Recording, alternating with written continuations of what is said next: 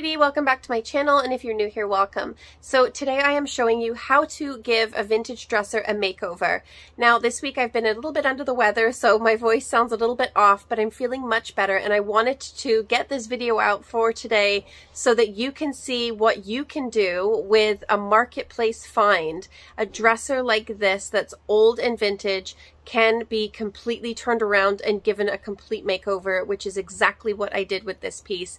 It is quite old, like I said, and I kept the original hardware, which I don't normally do for this style, but it just matched perfectly, and I can't wait to see you. I can't wait for you to see the result. So stay tuned and enjoy this video. Don't forget to like and subscribe. So here is the piece again, and I'm just getting it situated into my spray area. Now these dollies are amazing if you can find them at your local store. I think the US has Harbor Freight and Canada has Princess Auto, and that is where I got them from, at Princess Auto. I put 2 boards on top of them, and it is so easy to move furniture around. First off, as always, I took off the hardware. I absolutely love this hardware. It looks like butterflies. They are original to the piece and quite old, and I'm going to clean them up and keep them. So as I was looking over the piece, I noticed some veneer missing, and also this trim piece had come off. So I got some carpenter glue and glued inside and underneath that trim. And on the side, I also noticed there was some trim missing and lots of veneer in other places. So I grabbed this little clamp, realizing this is way too small, it's not going to work. So I had 2 larger clamps, which are perfect for this piece. I have lots of these hanging around, and they really come in handy. You can get them at Lowe's or Home Hardware or Home Depot. Really good for drawers, especially when they're wide. I left this overnight to dry.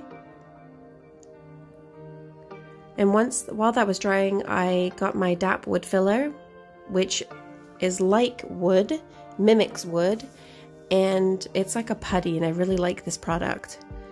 I filled in all of the areas, also realizing that maybe I should have taken out some of the drawers. That would have made it much easier, and ended up doing that in the end.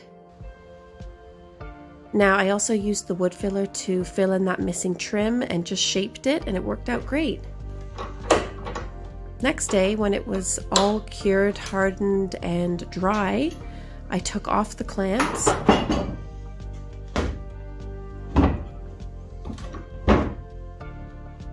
and just checked to see if everything was dry and hard enough.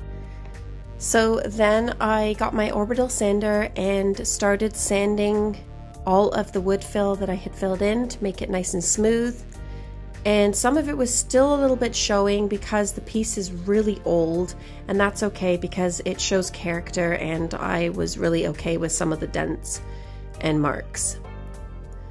Then I had to change my sanding disc, sanded the top to raw wood, started with 80 grit and then 220. I cleaned the entire piece with Crud Cutter and a lint-free cloth, and just got all of the dirt off after I had scuff sanded the entire piece.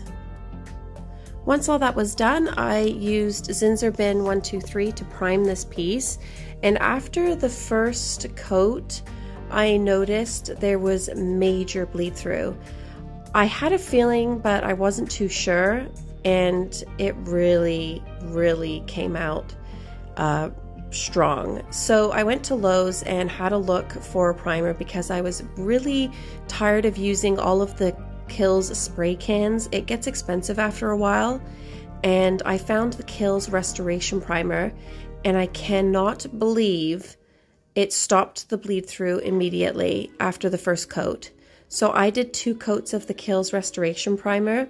It is water-based, so it goes in my sprayer perfectly, and because it was thin enough, I didn't even have to add water to it. So here I'm just showing you where that bleed through was on the first coat. You can see it on the side as well. It's sort of a beige color. And I just wanted to go back and just show you how the Kill spray covered it up. You can see the front there is completely clean of it. And I was just so happy. It completely changed my priming work life.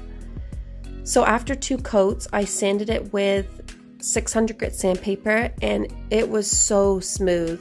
I sanded the front with a 220 worn down sanding pad and then wiped it with the cloth, wearing my mask this whole time.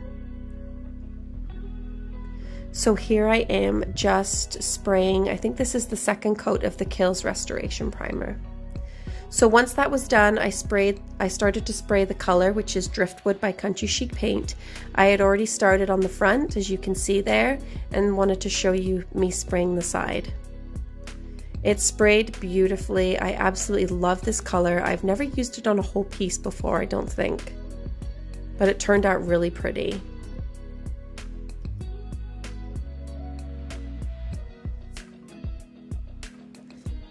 And then I moved on to the other side, letting the front and the side dry. So I did about 2 coats.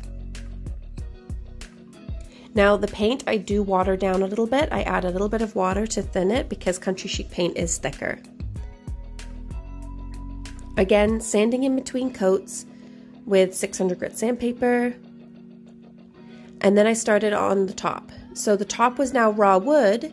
And I did a wash of Soiree, which is Country Chic paint again. It's a very, very light beige.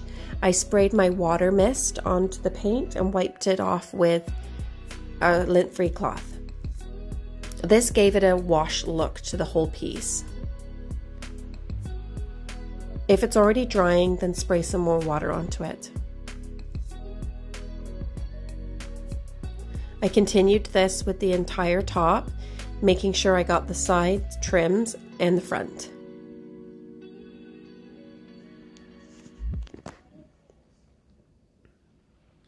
This mist bottle you can actually get on Amazon. I'll put it in my description. And it was about $17.99 Canadian. It has different mist sprays settings.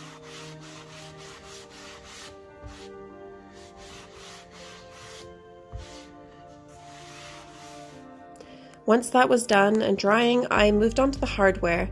Now, I don't usually scuff sand the hardware, and because I'm keeping this original hardware, I cleaned it with Crud Cutter.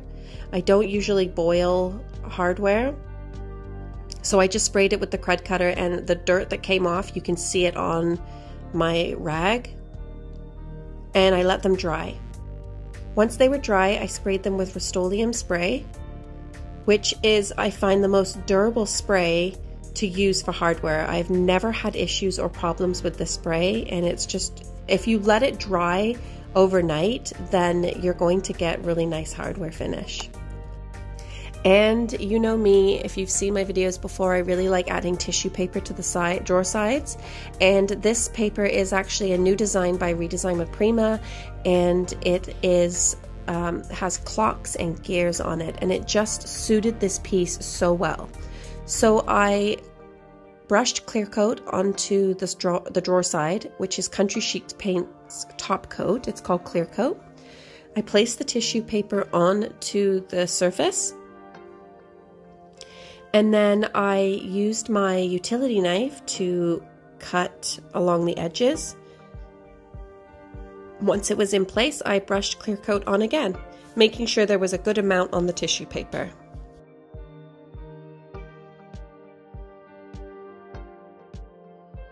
So once I had done that and it was drying, I had all the drawers put back in, and then I sprayed with Country Chic Paint Clear Coat for my top coat. And top coats you do not water down. You just filter and put it into your container, making sure that you're wearing a respirator. And I got the front and I sprayed the sides, and as I was doing that, I realized that I wasn't too keen on the crack that is up the side, and it's also on the other side as well. So I will deal with that and show you what I did.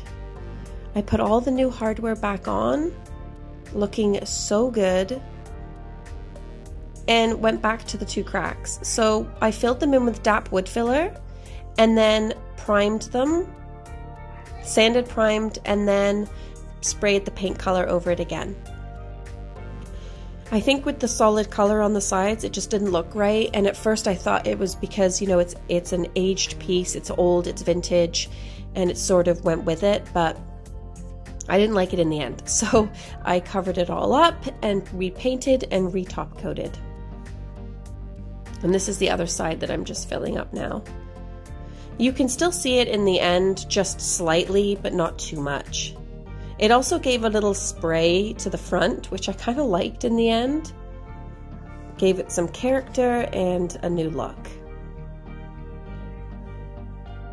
So here's what it looks like. The paper looks amazing. It really matches this vintage dresser, and the sides turned out perfect. The top is gorgeous, and I just love those handles. I hope that you enjoyed this video and this piece. I really love it. Thank you so much for watching my video. I hope that you enjoyed it, and I hope that it gives you inspiration to find your own piece on Facebook Marketplace or any of your local buy and sell sites. I really feel like this piece turned out absolutely amazing, and it is up for sale, and I cannot wait for it to go to a new home. I will see you all next Sunday at 3 p.m. Eastern with a new video. Take care, and thanks again. Have a good day, and don't forget to like and subscribe to this channel. Thank you again.